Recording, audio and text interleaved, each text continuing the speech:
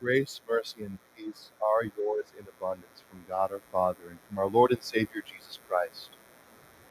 The Word of God that serves as the basis for the sermon this morning comes to us from those familiar and comforting words from John 14 we just got done singing.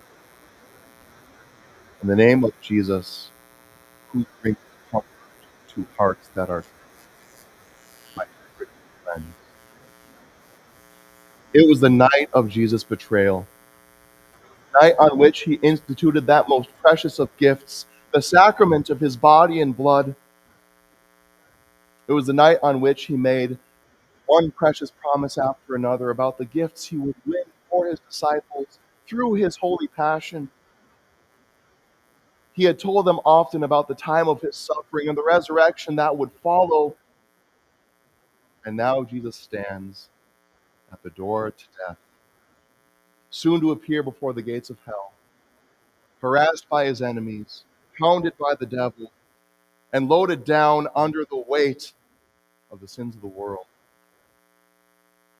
His disciples were understandably anxious and troubled. Jesus had just told them earlier that he was going somewhere that they could not follow. In fact, in just a few hours, they would abandon him to be arrested and crucified.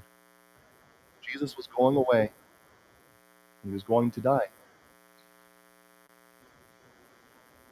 Here in John chapter 14, Jesus spends his time with his disciples, filling their hearts with reasons not to be troubled. He uses words that have calmed his disciples' hearts for centuries. And here today, these words help calm our hearts too. Jesus, that night, was trying to set his disciples' hearts at rest, and he told them to trust in God and in him regarding his departure. But his disciples' faith was clouded by doubt and false hope.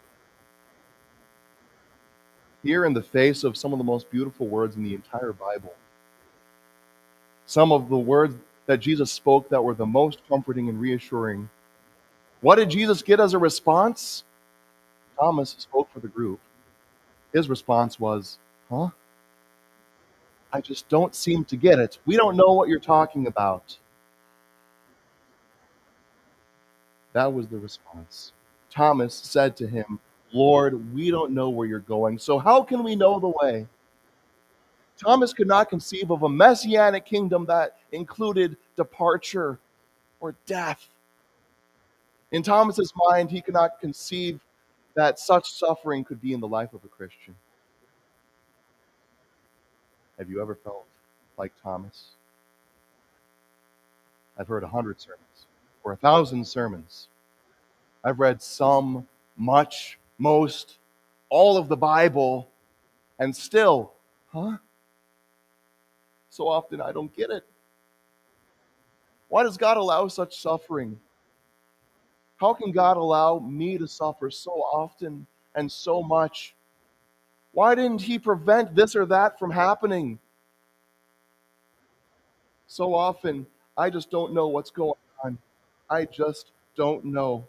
He says he's going to prepare a place for me and that my heart shouldn't be troubled, but I am troubled, afraid of what I see around me and even what I see in me. I just don't understand. I don't understand half of my life.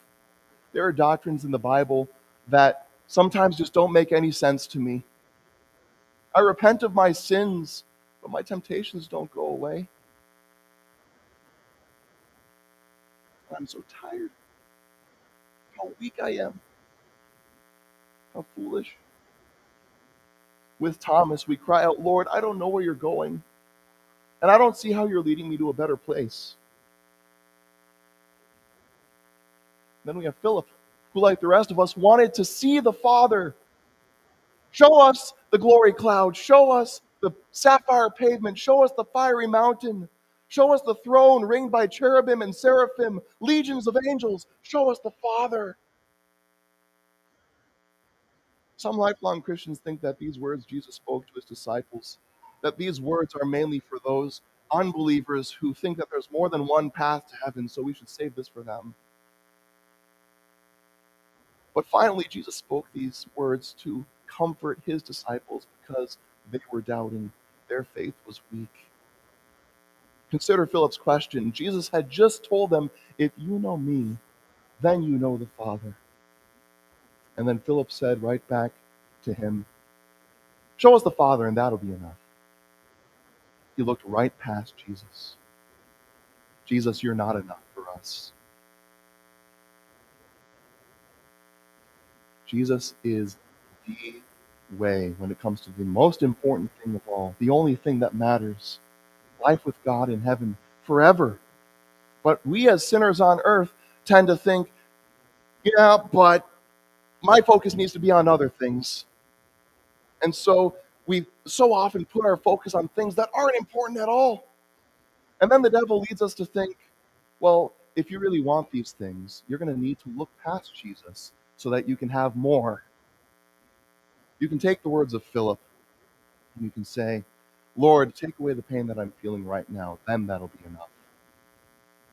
Fix this relationship. That'll be enough for us.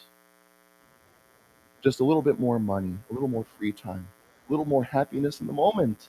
That'll be enough for us. Look at all of these things that are so unimportant, that we grasp and cling to, only for them to fade away.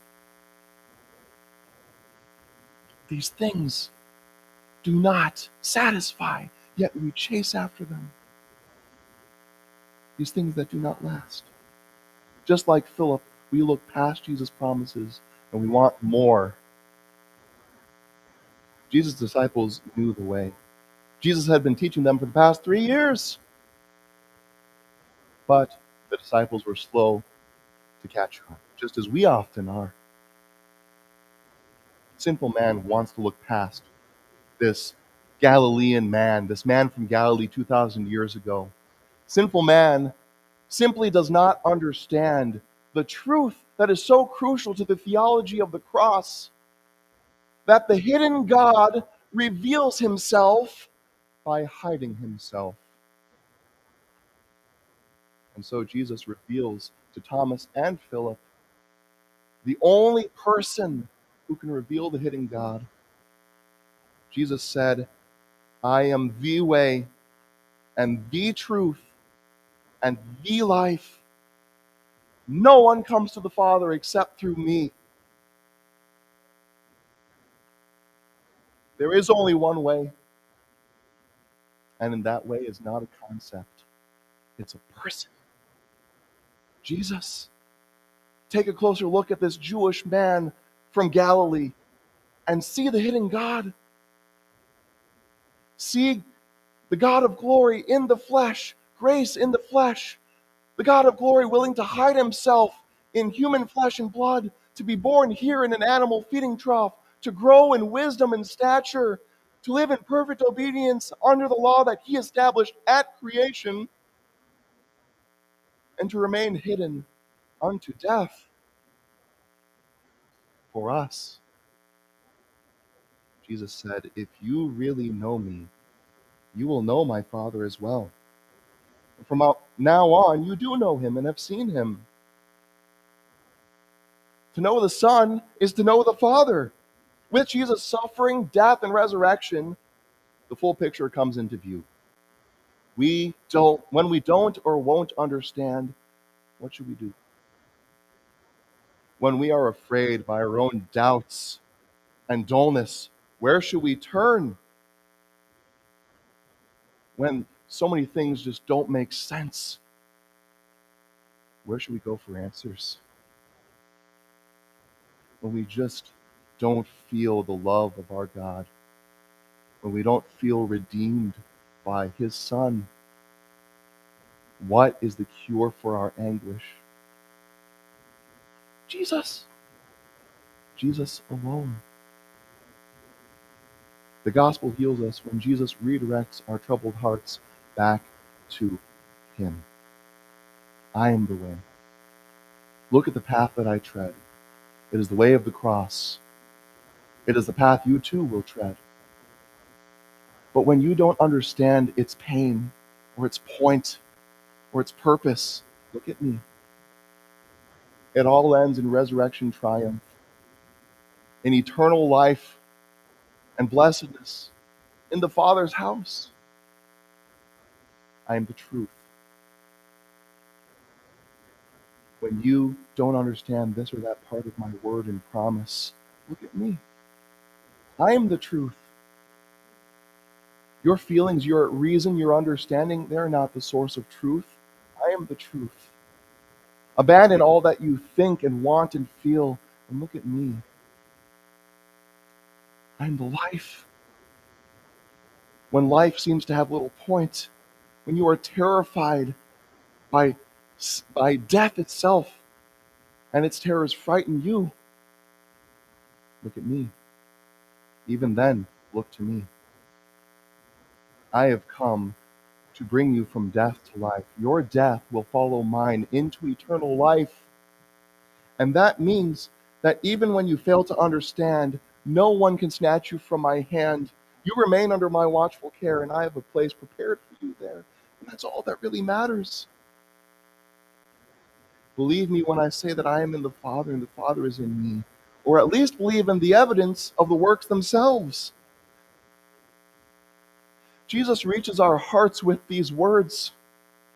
But then he proves that everything he says, every word he says, is true by his works, his actions.